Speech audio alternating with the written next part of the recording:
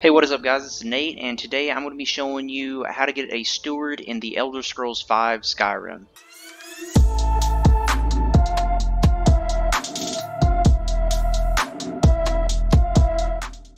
Alright guys, so the first thing you're going to need to do to get a steward for your house in the Hearthfire DLC is actually to get a companion.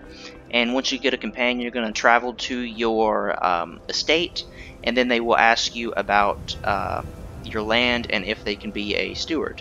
Alright guys, and once you get to your estate, you're going to talk to them, or they will come up to you and ask about your estate. But I'm going to go ahead and talk to her because she didn't open up dialogue with me. And you're going to ask, you're going to say, I need a steward for my house. Are you interested? I'd be honored to be your steward. You've built a fine steading here.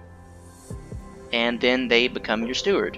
So you have all these different options, like make improvements to your house. You can get some building materials. You can buy furnishings for the house, and you can ask where you can buy materials, and your follower can actually still follow you. Alright guys, that's it for today. If you did enjoy the video, please leave a like, and if you like the content on my channel, then you should consider subscribing. And don't forget to click the bell icon so that you get notified whenever I upload new videos. Anyways, I thank you guys for watching. This is Nate, and I'll see you in the next video.